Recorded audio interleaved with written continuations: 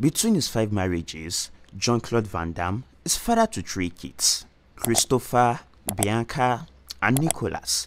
But out of these 3, Bianca is the child that everyone talks about the most. And there's actually a very good reason for this.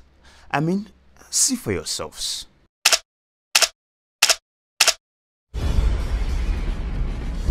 Hey, Bibi, come here. That's my daughter. Oh, come over here, sweetheart. You're beautiful. Yeah, of course. Can you guys say your names and you're watching live Bianca, with can you show, sorry Dave, my publicist. Bianca, can you show your dress to NBC? Yes. Oh, she's so cute. No, because she bought it yesterday. Oh, it's beautiful. You should model. Are you a model? No. Should be. You see, even though Van Damme has been married 5 times, he has married Gladys Portuguese, Bianca's mom, twice. And as you can see for yourself, the woman is literally a piece of work. Van Damme and his wife Gladys welcomed their baby girl on October 17th, 1990.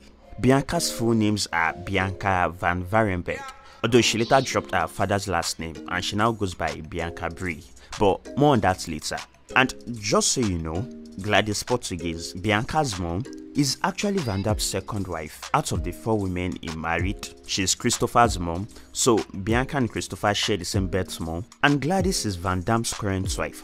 So out of the 4 women Van Damme married, he only go back with Gladys, and they are now living happily ever after. GSP, Anna Moussi, all good actors are going to be a cool movie. Because of Van Damme's constant splits from his wives, Bianca didn't have the best relationship with her father. And even at some point, she even dropped her father's last name. It's complicated, Bianca says in a recent interview. I always have people coming up and telling me how much they love my dad. It's nice to hear, but it's like, what does that have to do with me? Although Bianca also admits that she and her dad are working on mending their fractured relationship. Yeah, it was tough. It's never been like I'm my father's little girl or princess. Our relationship definitely had its ups and downs, but now we are cool. We talk and we hang out, but it's not like I'm calling him being like, hey dad, let's grab a bite or let's talk about life. We just go to the gym and kick and stuff, Bianca says in a recent interview. Well, that's definitely a step in the right direction, yeah.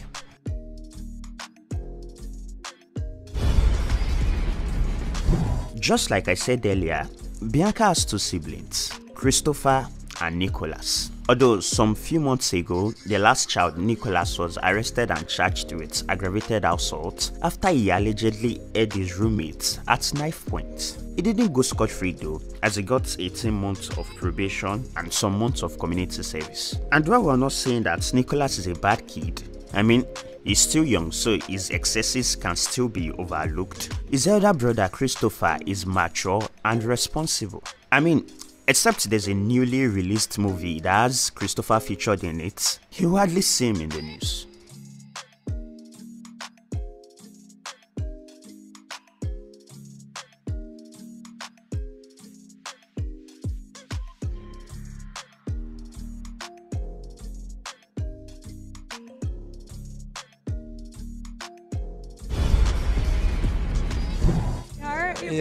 Yeah, of course. Can you guys say your names and you're watching? Bianca and her siblings are living life. I mean, they're all kind of successful at their respective careers, and with their dad's net worth of over $40 million, the Varenbergs are definitely doing okay.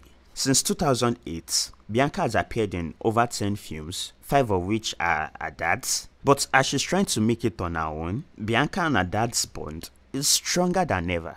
Well, talking about being a fashionista and slaying, Bianca is a pro. I think she does a little bit of modeling. I mean, she's beautiful, and even though she does not really wear designers and all, she slays in her essentials any day, anytime. Model? No. Should be.